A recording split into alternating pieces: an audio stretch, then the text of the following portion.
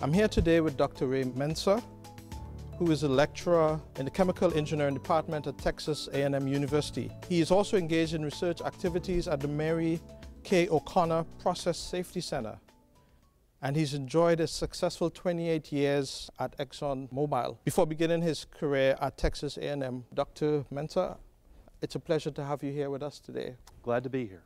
So, Dr. Mentzer, your primary research is focused on the industrial application of process safety, such as risk assessments, metrics, and hazard assessments. What role does safety play for an early career engineer wanting to work in industry?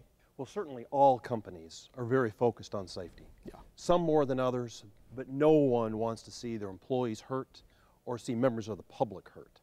So it's a clear priority for companies.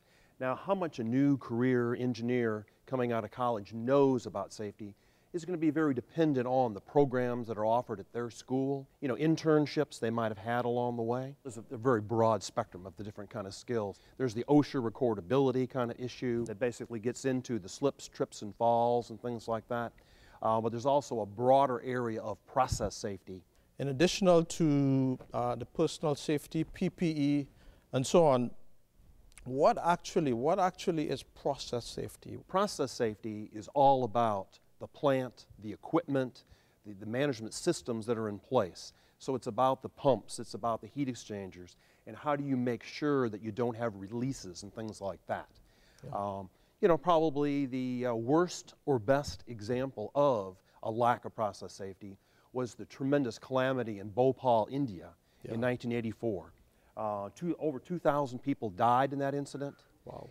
And when you go back and do an incident investigation, the safety systems were all shut down or inoperable. Not too far after that, we had the BP Texas City disaster where 15 people were killed. I remember that. These are all clear examples of process safety equipment kind of failures that led to that. How is safety, such as risk assessments, metrics, hazards, and so on, how are these things applied in industry? How are these put into place? In the area of process safety, there are basically metrics that all pertain to gas and liquid releases of toxic materials, hazardous materials.